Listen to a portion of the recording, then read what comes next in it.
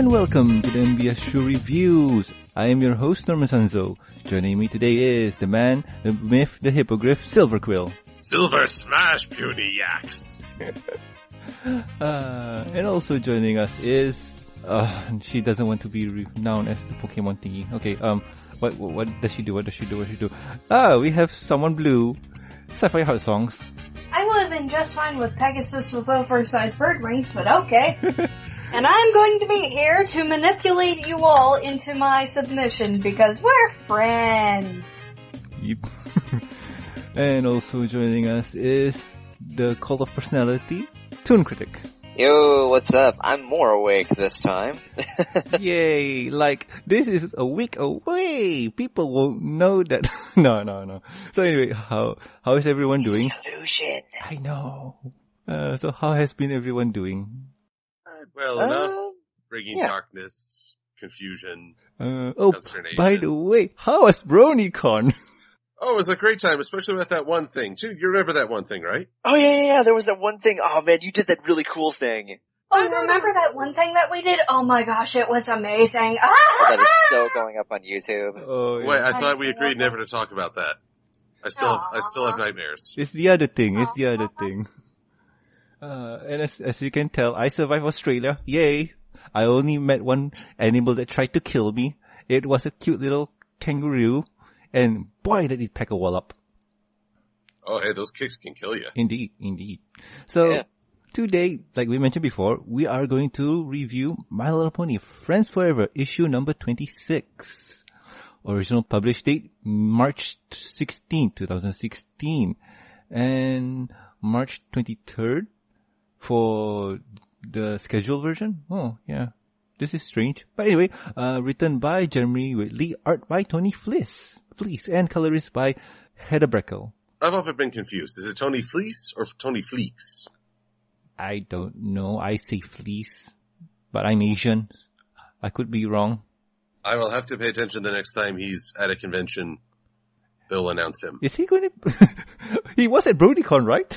He is at BronyCon. Yeah, I mean, like, next time when you meet him, you can ask. I've not gotten to meet him. Well... Yeah, he got a picture and everything. That was at BabsCon a while ago, but I didn't go up to a guy and say, hey, how do you say your name? Well, you could do it now and tell the whole story of, when the show we were trying to introduce you and I was wondering, like, which one should we say? Because my co-host always say Fleece, or is it, and I thought it was Fleecs. Oh no, not Fleecs. That's like giving someone a pat down, I think. Oh, that's Frisk. No, Fleecs. That's how I say it, Fleecs. Yeah, see. But, you see, I've got to find a diplomatic way to ask about this, which is a great segue into diplomacy issue. And that's the theme for this week's comic review.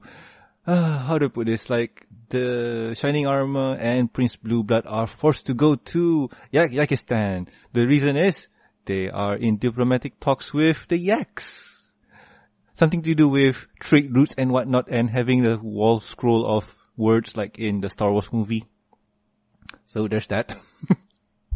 Well, thank God they don't have a trade federation. Probably. We don't know. So I think first impressions are in order, and let's go in reverse. Toon, what do you think, man? Okay, so I guess it's no secret that Shining Armor is one of my favorite characters in the series. In the comics, he seems to get a little better treatment. In this episode, not so much. Like, the way that they went with this comic, I was initially worried because I was not quite sure how he and Blue Blood would get along. And considering that we've only seen Blue Blood once, and he did a marvelous job of leaving a great scathing first impression on us. But, okay, maybe this is just me, but since this is my first impressions and not what I overall think, my first impressions at the end were, so they made Shining look like the idiot so Blue Blood could be the smart one to save the day at Shining's expense. Okay, Pretty much. Okay. That's a great way to treat him, alright.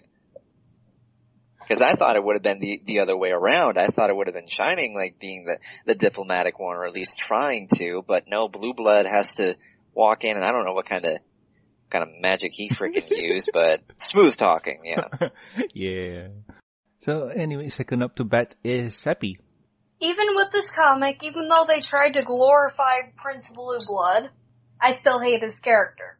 I don't know why, and maybe this is like the little bit of, morality that I have. I don't find having to use manipulation and, like, what was the rule that he said, like, remember everybody's names even if you don't like them or whatever, or something like that?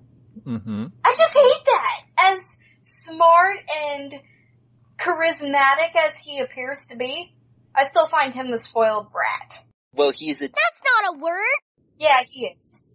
I know he is. Once again, with the little morality that I still have, I don't commend him for being a... That's not a word! You know, if you leave off the K, you can just say he was an old production company. Yes, indeed. Deke. Which also was a... That's not a word! Yeah, especially of how they treated the Sonic franchise. Oh my. Hey, Sonic Side AM was awesome. Yes, it was. Everything else after that was terrible. And Silver, what about you, man? I'm afraid I'm on the opposite spectrum from Toon. Not that I dislike Shining Armor, but with both Shining and Cadence, I'm inclined towards disappointment. I always feel like they could be so much more than they are presented. And here, the cover says Friends Forever. But what this really is the Prince Blue Blood Micro. This is a celebration and attempt to make Blue Blood more than just the little ponce we saw in The Best Night Ever. Mm-hmm. And unfortunately, yes, it does come at the expense of Shining Armor, who is shown to be very buffoonish in his role as Prince. And perhaps it even reflects poorly on the royal family that has not educated him. So more on that as we get into it. And of course, honestly, I didn't find him that buffoonish. Like, at least he's trying. Sure, he's failing, but he's trying. He's trying to do this in, like, an honorable way, is what I'm trying to say. We'll get to that as we talk about the episode. I will say, my opinion of Blue Blood did, in fact, rise because he's shown as working smarter, not harder. I, too, am not a big fan of his insincerity, but that is... I'm trying very hard not to make a commentary on the current political situation. Trying very hard. And of course this stars the Yaks. My opinion my of least the Yaks. favorite characters of the season and of the series. One of my least favorites at least. So we have all three princes of this entire show together. And ain't one of them coming out of this looking squeaky clean. So that's the initial impression. It's like, that happened, but yeah.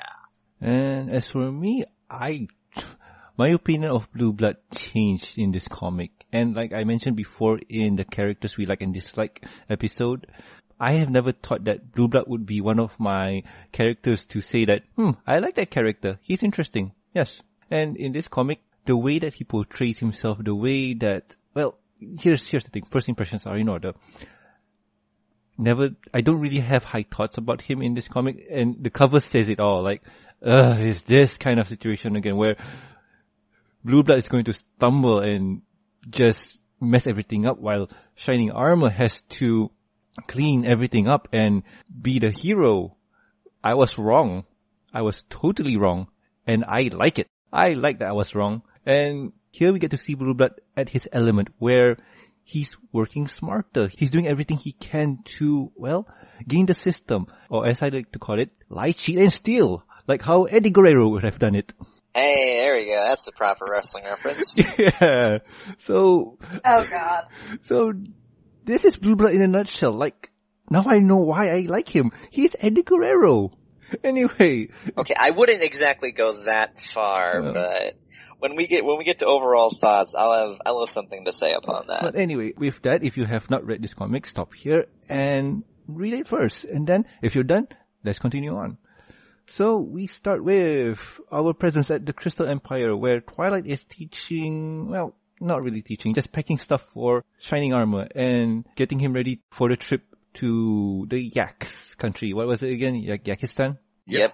Yeah, so he's telling him about this and that, and just, like Twilight being the motherly figure for his bigger brother, all that cute stuff. Oh, that just sounds wrong. I know. It really does. Actually, I gotta say this. One, you're taking lessons from the mayor who nearly started a war with Yakistan last time. Yep. They even point Which that out was later. pointed out in the comic. Yeah, they pointed that out. So, the second thing is that the fact that Twilight has to teach her older brother this stuff the day he's leaving. What has Shining Armor been doing to get ready for his role as Prince? This is why I'm predisposed to disappointments. Shining Armor and Cadence have entered new phases of their lives in very chaotic scenarios. Changeling invasion, saving the Crystal Empire, the birth of their daughter nearly killed everyone. They never seem to change or grow as a result of these events. They never push themselves to be more. Where we default back to the fairy tale couple. And now here's Shining Armor basically not knowing a thing about diplomacy, and he's just going to rely on his wife. Well, if you think about it, technically, he was just captain of the guard. Just captain? You don't get to be captain of the guard by just being a soldier. I would have liked to have seen how he became captain, personally. That would have been fun too. But honestly, in the comic world, Shining Armor is really awesome. He was in a band, for God's sakes. He's the guild leader for his D&D group. So he was pretty awesome there, but he doesn't really evolve beyond that point. His glory days are behind him. Now he's just the pony in distress. Yeah. Wow, that's fast. Yeah, no, this is why I'll never agree with that prom is the best night of your life. You peak early, wow, it's all downhill from here. No, I don't want to. I believe the best for people lies in the future. But again, Twilight flat out says, well, you'll have Cadence with you. He says, thanks, Celestia. If you're not sure what to do, just follow her lead, and he's all for that. So guess what has to go wrong? She's not coming. Something tells me that he might be the woman of the relationship. Well, that's so freaking not fair to him, though. Like, I think it's been established that, not actually established what these two can do on their own. I think they should have gotten a Friends Forever all to themselves so that they could figure out what to do and at least, have something besides, being just there. They deserve better than this, I think. Probably in the future where we get that, we'll get a Shining Armor and Cadence story. And I think there's going to be a Cadence and Twilight story coming soon, right? It'll just come out actually, when this podcast airs. Yeah, so that's going to be awesome to read. I hope it expands Cadence backstory a little bit more, besides the story focusing on Twilight for the whole story, like how most Friends Forever comics like to do. But anyway, crisis ahead. Celestia says that, we need all the princesses to come because some big crisis is happening. So we need all of the princesses to be there. And unfortunately for Shining Armor, he has to do this alone? I don't think so, because Prince Blueblood will join him. Yay. Okay, show of hands, who here wants to see the threat that all four princesses had to face? Me. Because it must have been that important. Yes, I'm kind of assuming everyone's raising their hand. Yep. Yeah. We're not in the same room. But yeah, you're setting this up by saying there's a much more interesting story going on over here. You can't see it, but it's there. Totally cool. Oh, wow. It's like Lord of the Rings times 10. Oh, yeah. Well, considering My Little Pony was sort of inspired by that, yeah. But anyway, we get Blueblood here, and Blueblood's first appearance here is just full of, oh god, please someone kill him. I wouldn't go that far. Well, considering he just sort of starts schmoozing with everyone, then breaks the crystal throne. But still, Blueblood here is, let's just say he's the buffoon. He plays he's arrogant. Yes, that too. And I don't like him here. It's like, oh no, but here, Shining Armor here is can we really rely on him? I don't really think that he's right for the job. And Cadence here says, well, I know you can do it, hubby. Just try your best and just do it. No. Norman, go sit in the corner right now. Aww. Although Blueblood instantly does not endear himself when he remarks on Cadence. Well, I never would have even talked to an orphan pony.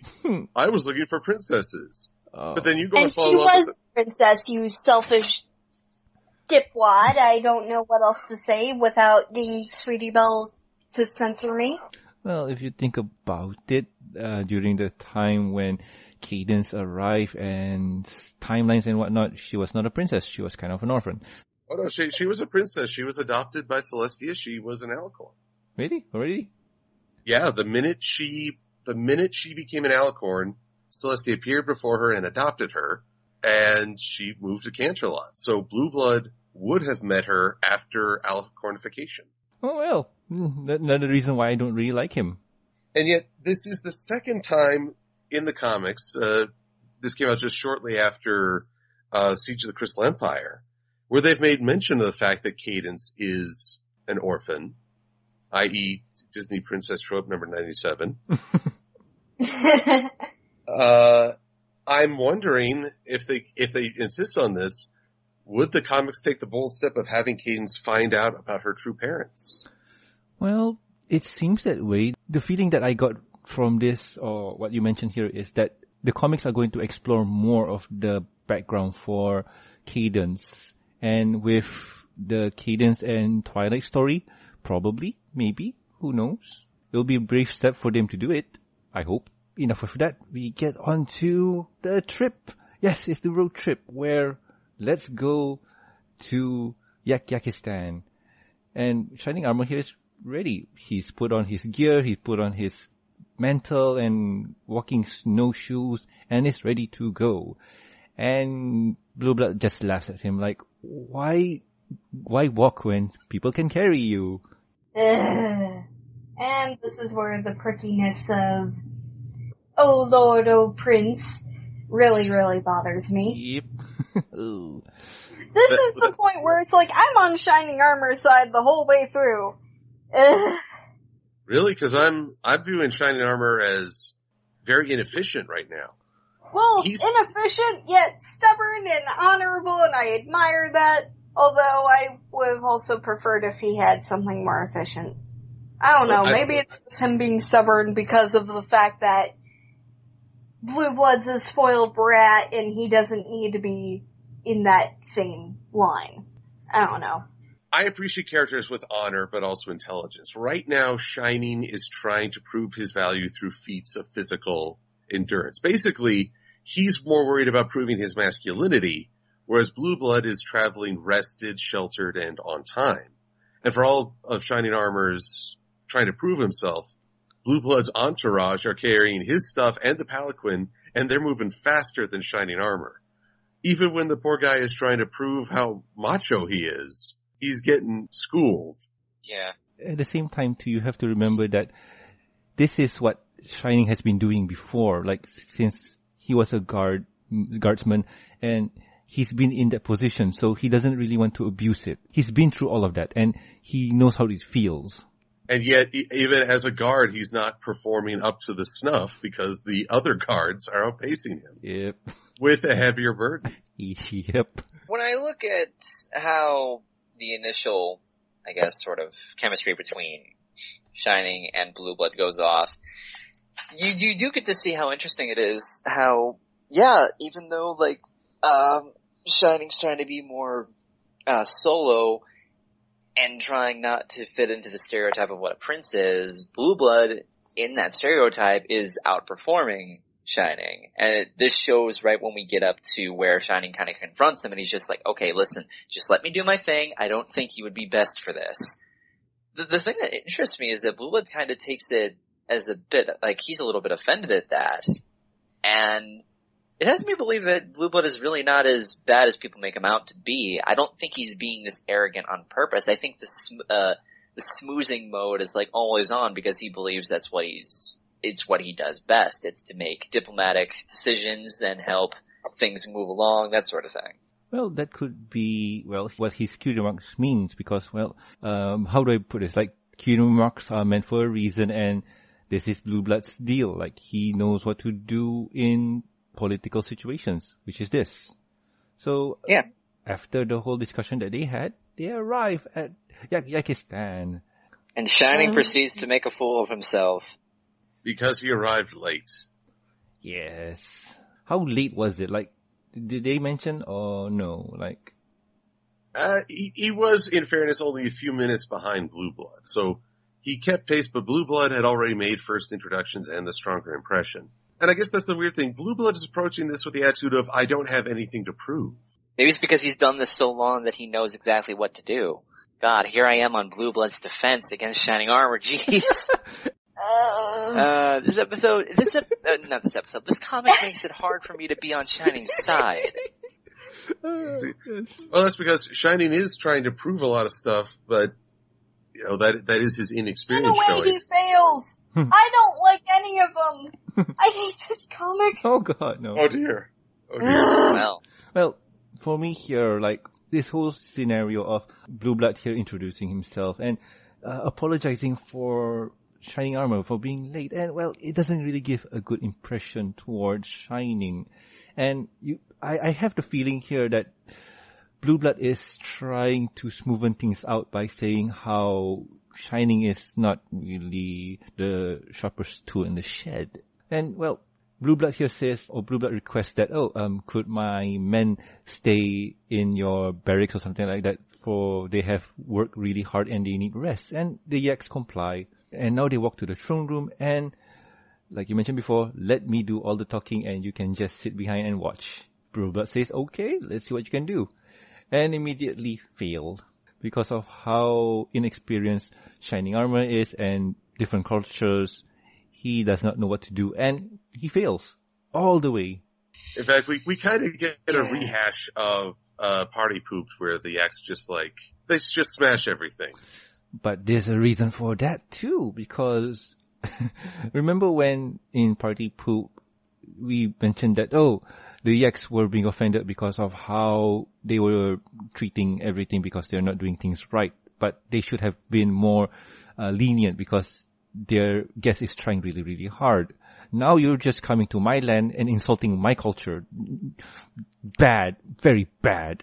I'm still of the view that you can recognize the spirit in which it was intended. Hell, they get mad that Shining does well at a sport.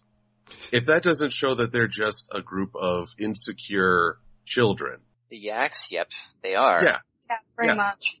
Now here's the thing. This is kind of political because when you play a game with a hit figure, you want to make them look good. So you play to your best, but not the very best. You make it look good enough for them to have a challenge, but let them win. So people would say, oh my god, the Prince Hufflepuff was really good. But here's my thing, Norman. You're basically, again, why is everyone always making excuses for the Yaks? I agree that Shining probably would have been smart for him to let the Yaks win. That would have been a good tactic that he did not think of. But here, the Yaks come to Equestria and they break everything. You come to the Yaks home and they break all the stuff you brought. This is such an egocentric culture. I keep asking, why does anyone want to interact with them? They have nothing to offer. Except food and trade and I guess some resources that they could use. And I'm not even... Fluffy coats. With this kind of friendship where you're always making concessions and bowing just to keep them at peace, that's not friendship. I don't know how to... This is one of those scenarios where... Norman, don't, because he's right.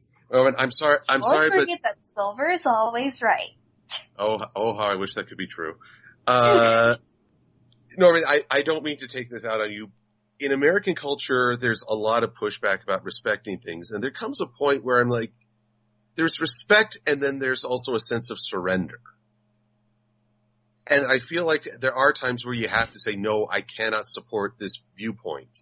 It's in opposition to what I believe is very critical.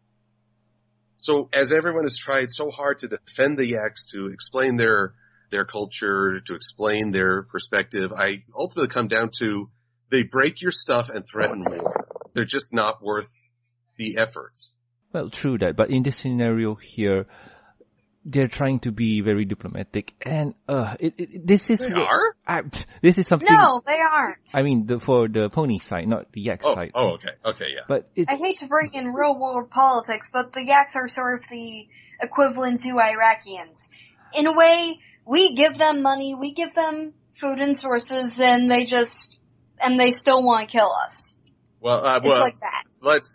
I wouldn't go to that extreme. I know I said so, there are elements within that culture. It's in a similar light is what I'm thinking, I guess. I'm not 100% sure. But the thing is with this, with the yaks here, they're really a shut-in. They don't really expand. They don't really evolve from their cultures. And they don't have outside world knowledge. That's how I'm looking at them. And to me, I'm just looking at them as very pitiful creatures. I wouldn't even say pitiful. I'd just say annoying. Either way, it's not an excuse. Yeah. I had to actually restrain myself a little bit because someone else wanted to come out and talk about this, but I'm not going to let that happen during this podcast. I have a little bit more professionalism than letting him come out for this. Anyway, continue, please. Yeah. Well. Oh, him. On a more positive note, we get our first female yak. Yeah. She looks So beautiful. it's not a sausage party up in the castle. It ain't all sausage. And here's the thing. She's actually not breaking stuff. Well. So, as far as I can tell, adorable little yaks that open the door and welcome you in, and kindly yaks that do hoofacures. It's the grown-up dudes that are the trouble. Yeah. Well, yeah, because they're all masculine dudes. We're gotta break stuff because we're masculine, yo. Yeah. Yo. But still. Brother. Oh God, no. Don't put in Hogan and... No, I will. What you gonna do, brother, when Yakistan runs wild on you?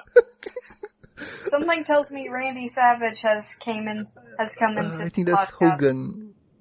It's Hulk Hogan. But... Why is Randy Savage with that type of voice? Oh, well, never mind. Let's carry on. So, yeah, we get the Prince Blueblood's Guide to Diplomacy. Oh God.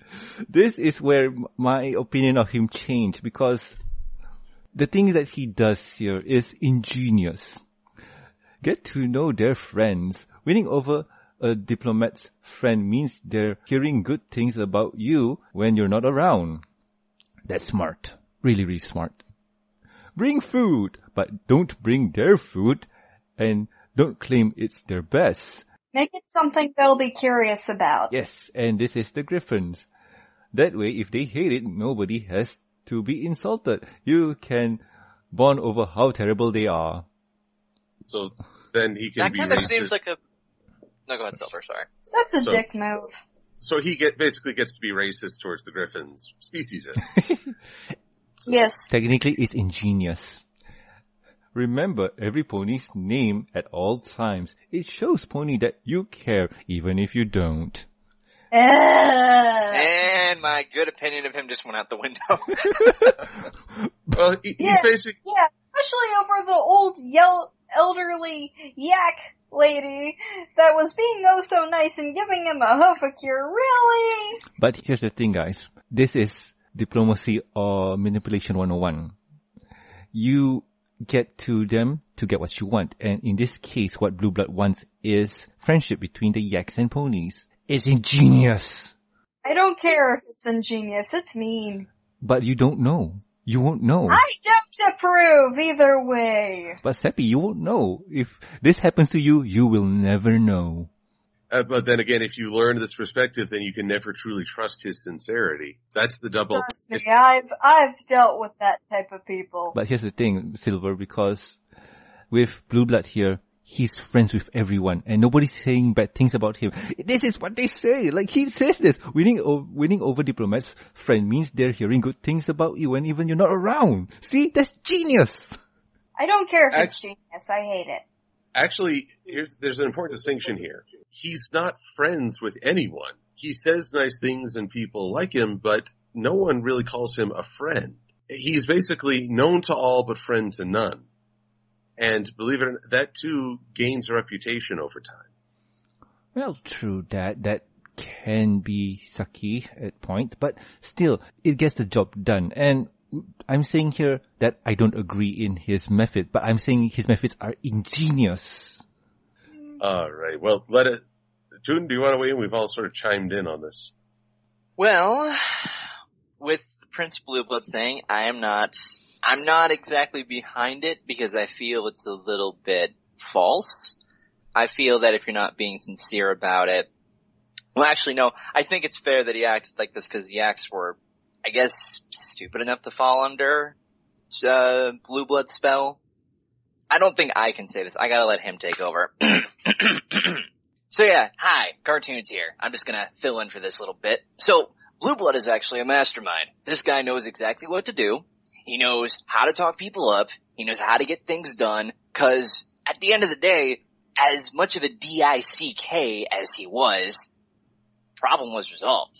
He knew what he was doing. The guy's a lot smarter than we think. And Macy has a little bit of an emotional backstory to him that we may not know about, which would be nice to know because I feel that would give him some depth. But at the end of the day, he does what he's supposed to do. Smoozes up, gets the things done, and granted, man, Shining was such an idiot in this little comic. It was great. I mean, Tooney talks all the time about how Shining's his favorite character. Well, I think he likes Blue Blood just a little bit because as bad of a character as he was at first, again, he got stuff done. At the end of the day, it's all that matters. I agree with that statement there. There we go. And, I'm suddenly thinking back on that movie Zorro. Oh?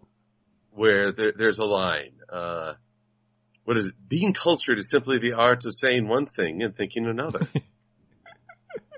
So the truth is we never really get to know the real Blue Blood. That's the weird thing in all this. For all his friendliness to Shining Armor or his I don't have anything to prove, for all we know, by the end of the comic, he still can hold Shining Armor in complete contempt, and we would never know it. He may not even respect the princesses despite his praise. Especially Cadence. I mean, I know we don't like Cadence Silver, but still though. Oh, who cares about Cadence? Cadence doesn't do jack around here anymore. Maybe the next comic will be good, but... Let's hope for something good.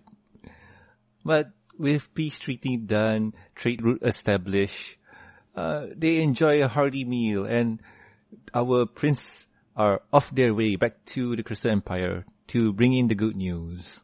Yay. Oh, we completely glossed over one fact. Oh, which is?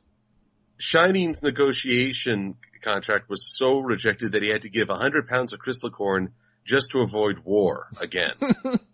This is what I mean about the Yaks. I feel like we've introduced the elephant in the room. We should address it. Safi, you mentioned you view them as because Yakistan sounds like Afghanistan, or some people believe it's the Middle East view. Some view them as a Mongolian horde culture. I don't think they indicate one particular culture, but I just rankle under the idea that we keep making excuses if someone has violent intentions.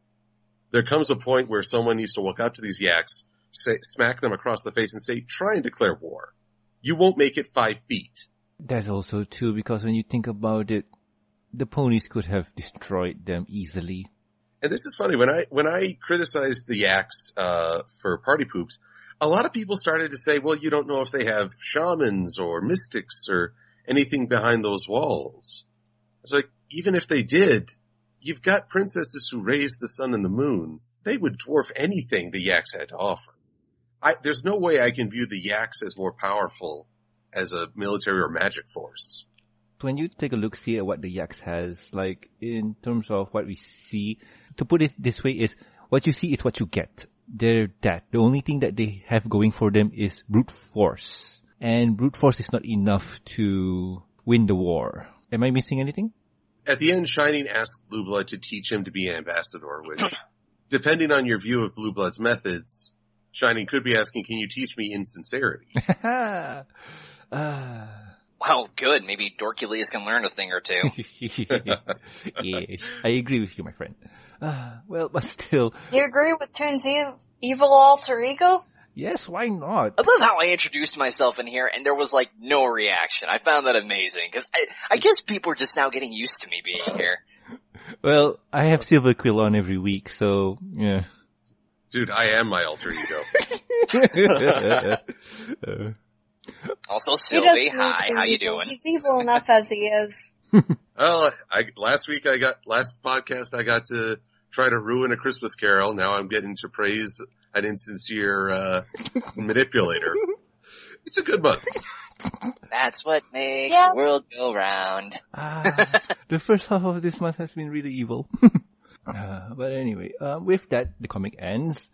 And yes, on to final thoughts. So, Toon, can we have him back? Oh, okay. Yeah, go and mess with somebody else. Okay. Okay, so my honest thoughts on this comic. So, after getting over my initial feelings about this, I do actually like this comic. I think the way that they went about it, I wasn't too in favor of, but I understand why they had to do it. To be fair, it could have been any other character at Shining's expense. I would have been interested to see if it was Cadence in Shining's spot, because I'm pretty sure this would go a completely different way. That being said, though, I think the best part of this comic is the whole guide to diplomacy thing. And I honestly do like how Blue Blood went about it. I think that Shining could have probably learned a thing or two, and maybe this wouldn't have gone so bad had Shining not messed up, but this is a point that I bring up in my Newbie Dash review. If there's perfection, there is no conflict. So there has to be a flaw, there has to be some kind of problem going on, there has to be something that a character is not used to doing or not skilled at in order for there to be a conflict in the first place. So, this is a learning experience. Maybe the next time that we see these two characters, maybe Shining will be better at what he does, and maybe we'll get to see more Blue Blood in the future. We'll get to see more of a personal side to him, which I feel will bring some depth to him. So, I did enjoy this comic. There were a few issues, but overall it's still good. Awesome. And Seppi, what about you? Let's see, with this comic, I went in this comic, expecting, everybody likes Blue Blood, okay, let's see, try to impress me. Yeah, you didn't impress me. At the end of the day, I don't think I came out of this comic liking anyone. I mean, sure, I was more empathetic towards Shining Armor, but that was pretty much it. Other than that, that's how I feel about this comic. Alright. And Silver, what about you? Well, let's see here. By comic's end, it turns out there was at least one thing that was true about the cover. Because the cover, it makes it look like Blue Blood's going to disrespect Shining Armor. He's going to treat him as less than a prince. And there'll be this tension. Truthfully, the problem was on Shining Armor's side more than anything. Or if Blue Blood does hold Shining Armor in contempt, he hides it really well. However, the comic is right that Blue Blood is the number one prince. He is the best diplomat. He avoids war and gets the yaks to open up to pony culture. He doesn't rely on violence or threats. He's basically outshines both Rutherford and Shining Armor. And that's why I call this the Prince Blue Blood Micro. Though he's introduced in a negative light, but by the end, he's the only one who gets to shine. And I find it fascinating that is through insincerity. In a culture that punishes you for having a negative attitude, you're a little too boisterous like Trixie, or you have a rough history like Gilda, everyone sort of scorns you, or Starlight Glimmer. So here's Blue Blood kind of flying under everyone's radar. He can be just as, if he wants to be mean-spirited, he can, but he knows how to spin it so you're never sure. You don't admire him for his ethics, but you sort of admire the duplicity. Unfortunately, for Blue Blood to rise, Shining must fall. I've become less optimistic about could this work better next time, because if there's one thing I've noted about the comics is that there is no emotional carryover. The events of Reflections, Siege of the Crystal Empire, Nightmare Rarity, none of the characters have had to wrestle with the aftermath of those events or second guess themselves. It's like we hit a reset button every time. And so I'm concerned that Shining Armor, though he expresses a desire in learning, will go back to being basically buffoon in diplomatic matters. Because he's trying so hard to prove his value with physical exertion as a member of a royal guard would, he doesn't even get to do that. Because again, he's shown up by Blue Blood's entourage. As for me, like I mentioned earlier before, that initial impressions were not good until the end. And as you can hear me throughout the whole review, I like Blue Blood. I like how he acts. He is one of those people who has a high charisma in their D&D charts. I would say chaotic neutral with a high charisma level. They can do almost anything. They're just jerks, but when push comes to shove, they're there. They get things done. Ends justify the means. Yes. And Blue Blood here, avoiding war, does a great job. And we get to at least know what he thinks. So in the end, I like Blue Blood because of how he gets things done. Overall, I don't want to do anything with him. But, well, that's my opinion on the comics. I say it's an awesome read. Don't follow what he does because that's not how you want to live life like. Exactly. Okay, so the moral of this comic, learn to smooth, learn how to talk right to people, learn how to manipulate your way to getting stuff done, and in the end, everything went as planned. I don't think that's the lesson you should take, but yay! Well, that's the comic within itself. That's it in a nutshell. Makes sense. The next time we see Shining Armor, can we please give him something to do other than look like the idiot? Please, I'm tired of seeing one of my favorite characters get treated like crap. Yeah, I can agree because, well, Shining Armor in the... What was... Now he knows how Spike feels. Yeah, well, Spike doesn't matter anyway. Oh, Spike. Oh, no. Kidding. What was the episode where... No, what was the comic where Shining Armor and Cadence hook up? Oh, Nay Anything? That was the... Yeah. Nay Anything. Nay anything. Nay Anything. Shining Armor was awesome. Well, He still looks like an idiot at some points. But he was... It's a cute kind of dorky, right? It's an endearing buffoonery. Yeah. I'll tell you this much. I think he does really well in the Nay Anything arc, and he also does really well in the often overlooked Friends Forever number 7, I think? That's with Twilight? I could be wrong. Yeah, the one with Twilight and the one that they're downstairs in the castle, like figuring stuff out. Yeah. That one I thought right, really I have well that too. comic. Like, I have a physical copy of that comic. I know what you're talking about. I like that one too. I mean, the comics portray Shining in a good light, but sometimes he's the butt of the joke, or he has to be the jobber just to make someone else looks good. And, well, c'est la vie. But anyway, next week, what are we going to review? Next week, we're going back to the episode. We're going to review Season 6, Episode 9, the Cellar Row Review. Original air date May 21st, 2016. Written by Nick Conflone. And, well, in this episode, Rarity opens her shop in Manhattan.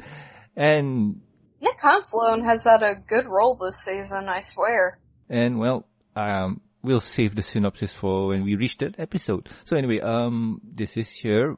We reached the end. As for the reading the reviews thingy, this week we have none because I blew the whole thing on the previous one. Bad idea. Actually, I have one. Oh, really, no? Once again from Sidril Mundet. Mm-hmm. So Norman wants to blow up California? Lex Luthor did it first. Wow. I didn't mean it that way. No, Norman, would you like to say anything to the good people of California? Do you want to apologize to Golden Fox and Keyframe for attempting to blow them up? You want to apologize to DeWill Snyder, our blue spy? I'm sorry. I promise. Do you want to apologize to do you want to apologize to the people who are never now ever going to go to San Diego Comic-Con if California is no more? You're not just ruining Brony's lives. You're ruining, you're ruining everyone's lives. Including Hollywood. Do you want movies to stop? Do you not want any more movies, Norman? Like, if they're anything like some of the movies we've seen, then yes. You kind of lost my support with the Hollywood thing. It's like, we could use a little shaking up of new talent. Maybe can we just blow up Hollywood, the studios? So Silver. Actually, we should. Never mind. Norman, you're doing a good thing in that sense. Everything else, shame on you. With an overly elaborate crystal continents scheme. And Christ figure imagery. And we're going to hang it over California so that no one can escape and make them starve to death, just like in the Simpsons movie. Oh God, you got me there. I didn't mean it that way. That was taken out of context. Oh God. Yeah. Sidril, I hope you had a good laugh because yay. Oh God. So anyway, you can join us next week as we banter on for more episode reviews and have jokes at my expense. I have been Norman Sanzo. I am Silver-Quill. I am Sapphire Heart Song. And Toon Kritic, keeping totally tuned for your entertainment. And we'll guys catch you next week. See ya. Adios. Bye-bye. I didn't mean it that way. What he said. Things were taken out of context. Oh wait, I have family in California. Norman, I'm going to beat you up until you stop trying to take over California. I didn't. Ah.